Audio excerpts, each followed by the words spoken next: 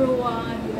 Good morning. It's morning time here guys. It's 11. And in this video guys, I'm going to share my lunch. And ito ay imbento na bell pepper stuffing.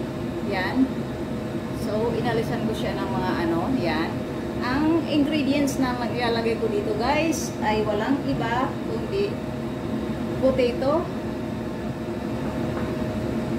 pumpkin,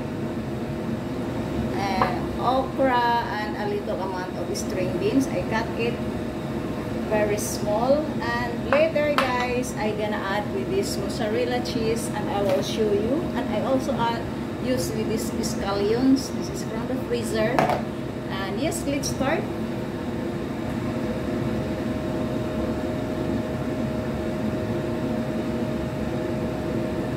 We don't need to add guys water para hindi siya mag-ano. So, I will do first this pumpkin. So, igigisa ko lang siya guys, and later I will show you on how I put inside the bell pepper, yellow bell pepper, and this red bell pepper. Of course, I add this with salt and some spicy.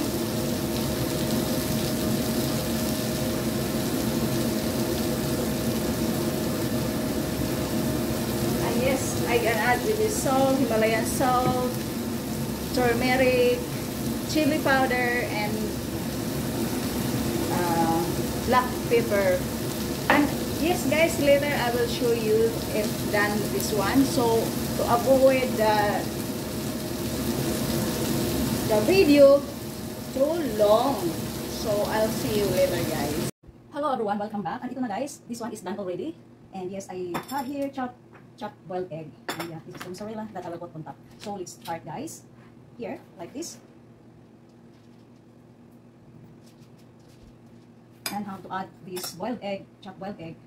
And again, add more. And just add a small amount of mozzarella cheese. So, I'll have to bake this guys. As you can see, I use this tray with foil. Kasi pangit na yun. Tray guys. Walang gumagamit guys. Ako lang gumagamit is long years. Walang gumamit ng oven dito. Ako lang. So, yan na guys. And then next one. The same procedure guys. The same procedure. You have to put these stuffings. Vegetables stuffings. This is so delicious.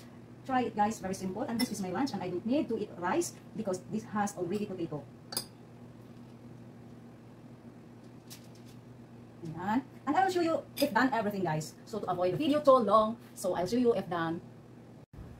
Hello guys, welcome back. And it's now done guys. And since the bell pepper guys is not enough, I have only this bell pepper, 2 pieces, and the left stuffing I put in oven pepper. And yes, I add also this one with mozzarella. So let's add mozzarella over this stuffing here.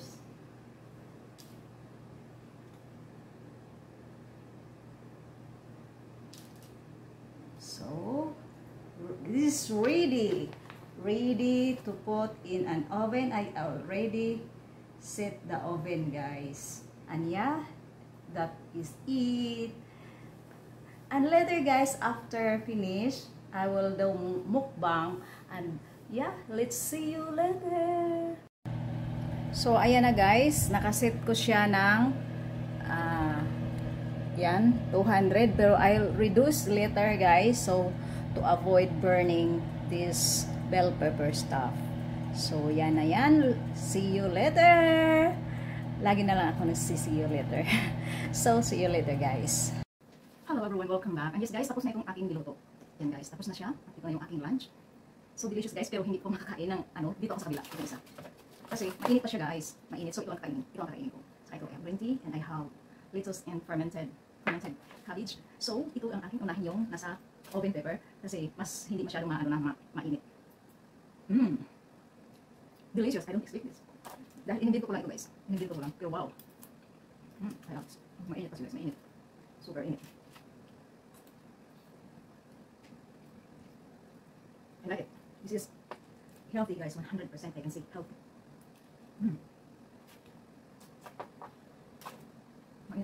Sarap lang kain na. Nagutom na ako.